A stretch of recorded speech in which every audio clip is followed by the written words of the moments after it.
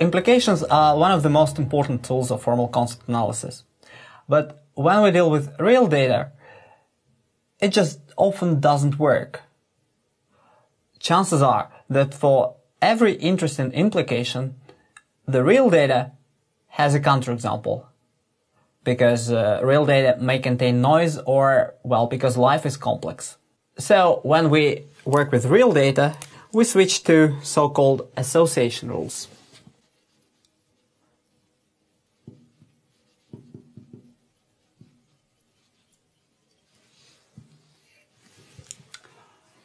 Association rules have been particularly popular in market basket analysis. There, people study supermarket transactions. Each transaction consists of several items, and researchers try to identify items that are commonly bought together. A legendary finding with people who buy diapers with high probability also buy beer. This finding made it possible to identify a special category of shoppers, young fathers. And so some supermarkets now can cater for them, and maybe they want to put diapers and beer close to each other so that a person buying diapers could see the beer, remember that he likes beer, and take it as well. And so supermarkets will earn more money. Let's define association rules formally. An association rule is just like an implication, a relation between two attribute sets. So we have attribute set A and attribute set B. And we're going to say that A implies B. The first definition we'll need is that of support.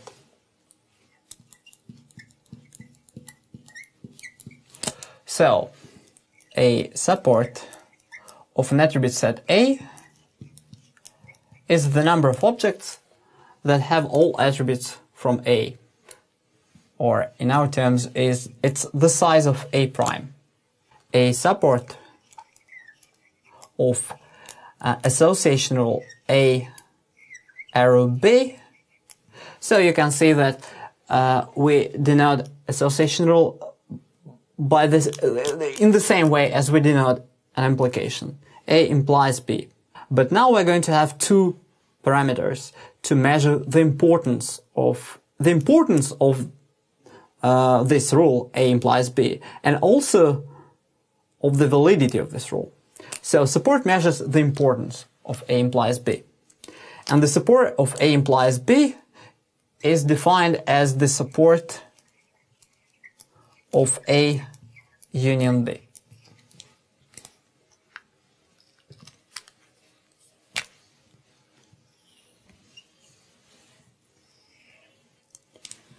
It's easy to see that A implies B is a valid implication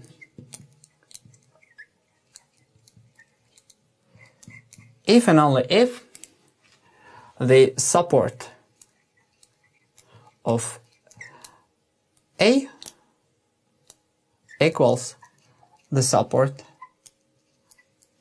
of A union B,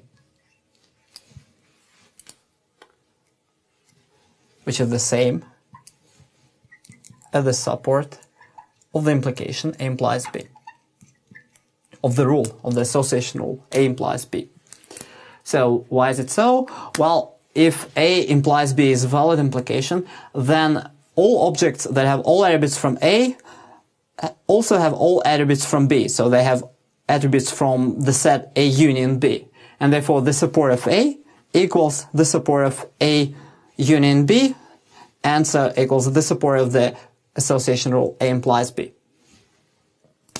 And the reverse is also true. If the support of A equals the support of A union B, it simply means that all objects that have all attributes from A also have all attributes from B. And so A implies B is a valid implication. Well, the idea here is that if the support is large enough, then the association rule is kind of important. It applies to a large number of objects. If the support is low, then it's not that important. Another property of association rules is called confidence.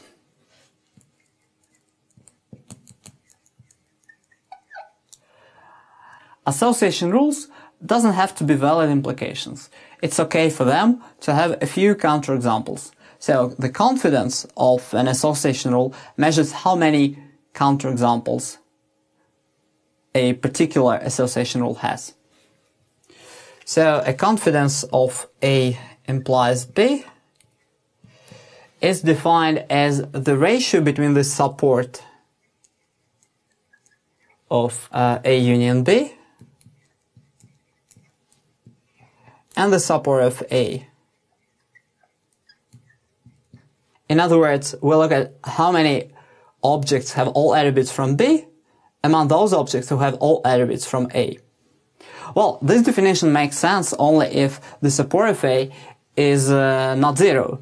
We can't divide by zero. So this is true if A prime is not empty. And if A prime is empty, then we define the confidence of A implies B as 1.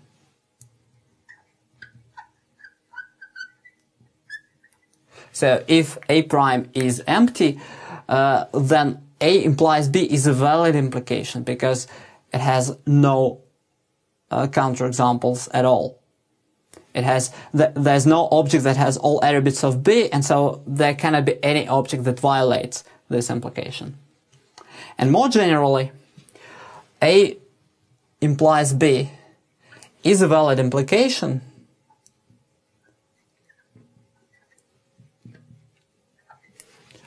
if and only if its confidence equals 1. So this is the relation between implications and association rules. Implications are precisely association rule with confidence equal to 1.